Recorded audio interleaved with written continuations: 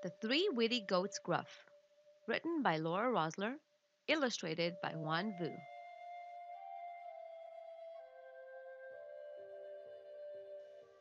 Dedicated to my children, Sean and Nicole, my nephew, Noah, and my students, past, present, and future.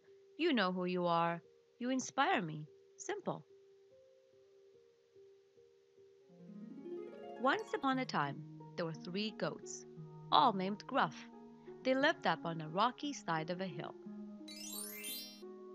Every morning, Baby Gruff, Brother Gruff, and Sister Gruff gazed across the river at the long strands of fresh grass that grew there. They dreamed of one day crossing the bridge to fill their empty bellies. But they did not dare, for under the bridge lived a greedy old troll. His eyes were fierce and piercing, his nose long and winding as a stream. Although he would eat anything he could find, his favorite meal was goat chops.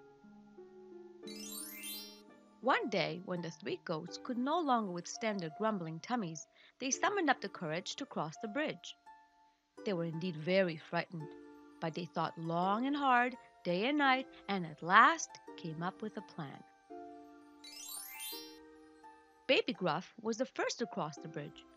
Trip, trop, trip, trop, echoed the bridge. "Who's that trip-tropping over my bridge?" Roared a greedy old troll. "Oh," quivered Baby Gruff, "it is only I, Little Goat Gruff. I was just going up the hillside to eat some fresh grass," said Baby Gruff in her little voice. "I don't think so," snapped the greedy old troll. "I sure am hungry, and I'm going to eat you up for breakfast." "Oh, no, no, no! You don't want to do that," reassured Baby Gruff. "I am much too small, hardly a meal at all. Wait for my brother. He's much bigger, tastier for sure." A bigger, tastier goat sounded delicious to the starving old troll.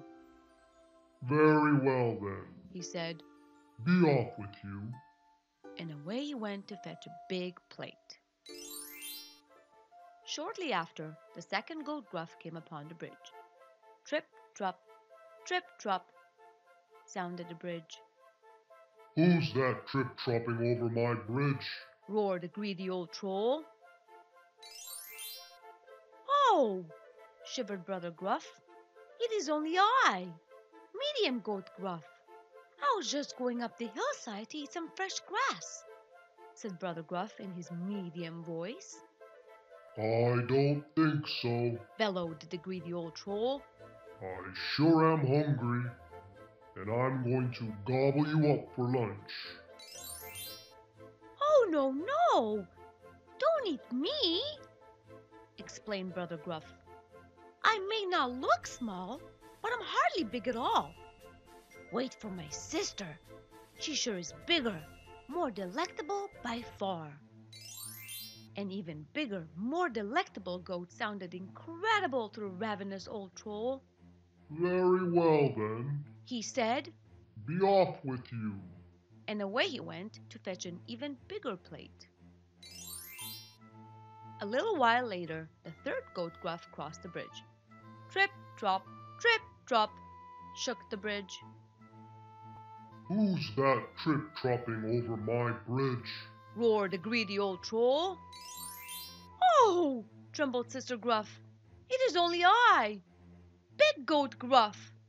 I was just going up the hillside to eat some fresh grass," said Sister Gruff in her big voice. "I don't think so," yelled the greedy old troll. "I sure am hungry, and I'm going to chomp you up for dinner."